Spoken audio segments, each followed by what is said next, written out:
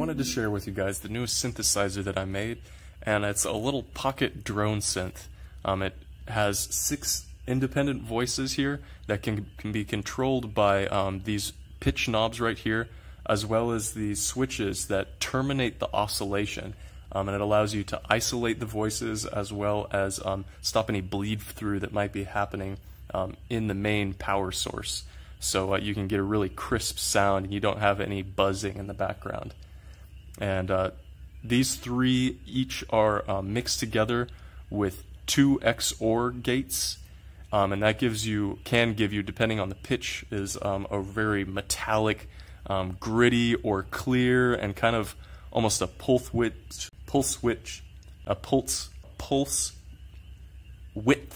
a modulated pulse width, which can give you some really awesome sounds. Once these 3 are mixed with the XOR gates, they're mixed normally through a voltage-controlled attenuator, or a VCA.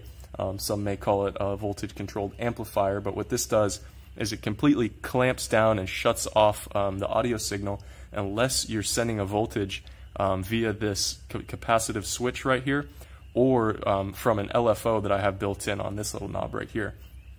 And that voltage, whether it comes from either of these, can be shaped by an envelope generator, a very simple one that's just an attack and release that's controlled just by this one knob. And so the attack and the release phases have a symmetrical and direct relationship. It means when you lengthen the attack, you're also going to be getting a lengthened release. And then the LFO can be varied from about 1/3 of a hertz, so it goes through about 1 cycle in about 3 seconds, to about 20 hertz, which is about 20 cycles per second. And the capacitive switch here can be set to either just a momentary push button, basically, or a toggle mode, which would be like a latching push button. And so then the output of the VCA, it then goes through an active second-order, fully resonant, voltage-controlled low-pass filter. I know that's a mouthful. The cutoff knob here determines, this cutoff knob right here is not only the on-off switch, but it also determines the threshold, the upper threshold of voltage that controls the filter, which is fed by either the mains voltage or it's fed by the LFO as well. And the amount of feedback that goes into the filter is controlled by this resonance knob right here, and is amplified, which does make it capable of self-resonation, which is also a great feature, adding those really spacey sounds to it. And of course, what allows it to live in such a teeny tiny little box here is that it has just an old 3.8 volt lithium ion battery, which comes from an old cell phone, and you can recharge it via this little port right here with any USB 5 volt power source. But other than that, it has a ton of sounds that can come out of it, even with the limited amount of controls that are available to you.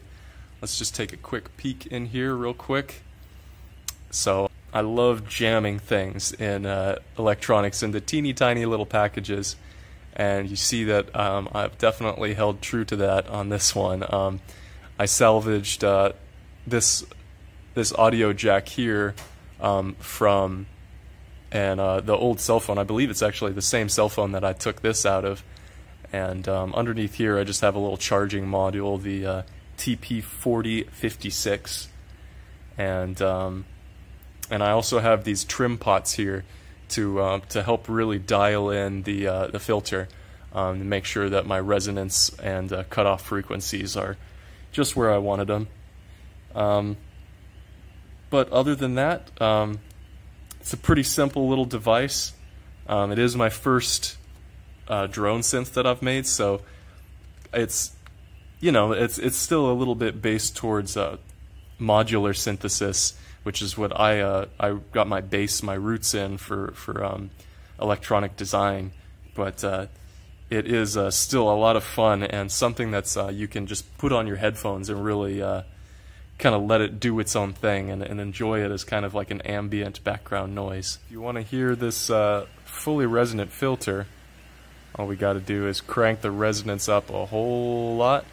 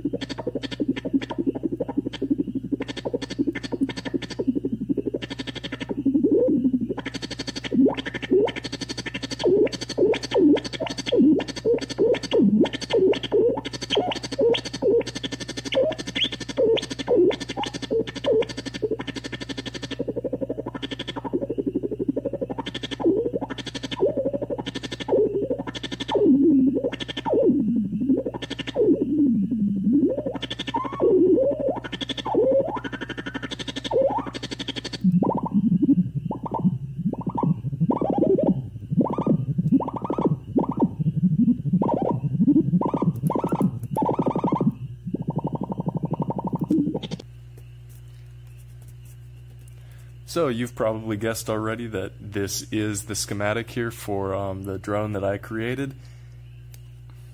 So you probably guessed this is the schematic.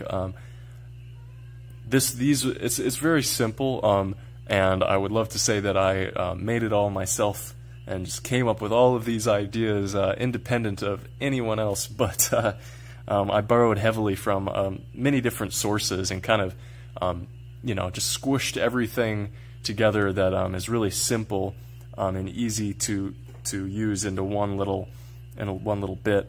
I got a lot of information from Hackaday.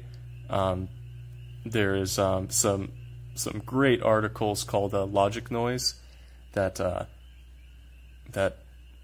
do this whole XOR gate right here with these XOR gates, as well as making just simple square wave oscillators with these trigger inverters, and as well as this VCA setup right here, where you just have two opposing diodes and sending a control voltage through and to the middle of them, and letting the oscillation of the control voltage let through the audio. Really great, simple design. I managed to make a dual VCA, about the size of my thumbnail, which is essential for getting everything to fit in this tiny little package here, as well as this filter down here, this fully resonant filter I got from watching Moritz Klein's video on YouTube. If you're into making low-pass filters, he has a great series, and honestly, all of his videos are worth watching many, many times.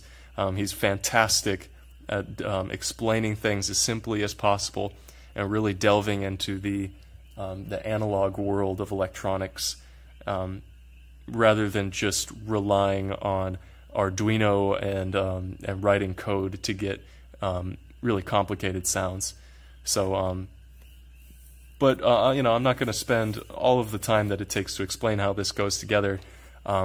If you guys are curious, if anyone would like, me to explain what's going on here, please ask me in the comments, and I'll try and put together a video that's maybe a little bit more comprehensive as far as the circuits go. But if you guys would like to just go ahead and build this as is, please do. I'll give you maybe a little bit more close-up here as far as what's going here with this schematic. I've tried to put values on everything. Of course, the oscillator section is pretty simple. You can kind of make it, those values, play with it, make them whatever you want to. And you'll get different pitches.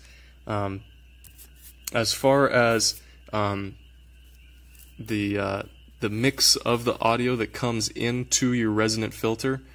I just kind of made these as large as possible and made them trim pots so that I could control kind of whatever I wanted to at the time, because I was working, of course, with the very small battery source voltage, less than I'm used to, and so I kind of just made things as adjustable as possible, but it turned out pretty good. As far as the battery life on this guy, I have only had to charge it once, and that's when I was doing the first prototyping of the circuit on the breadboard. I was using the battery here as my power source, and I was just wasting power very willy-nilly because I was, trying to figure out how to put the circuit together. So I didn't really consider that a good test of how long this battery would last, and I'll probably put maybe like 7 or 8 hours on this thing, and I haven't checked the voltage with a multimeter recently, but seems to be doing great. The battery has a built-in discharge protection circuit, so it cuts off at a really safe, I think it's 3.7 volts that it cuts off at, and the charger here, the USB charger, has its an upper threshold that it cuts off at about 4.2.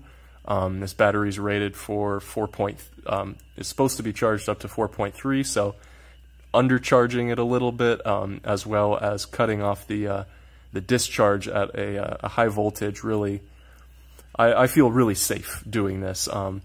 If you guys ever want to try, doing your own power supply with recycled lithium-ion batteries, be sure to do lots of research and make sure that you're within the ratings of the batteries. But otherwise, it's a great way to make your sound machines portable.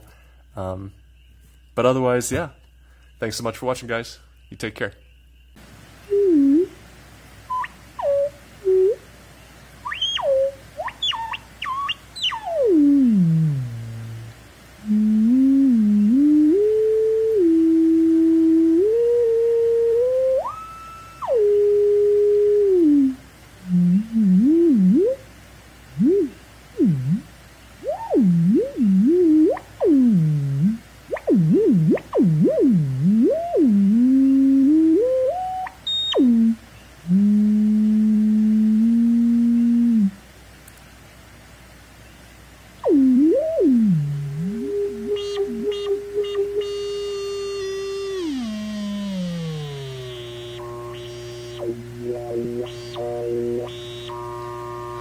You can probably hear that rain out there. It just started dumping. There we go.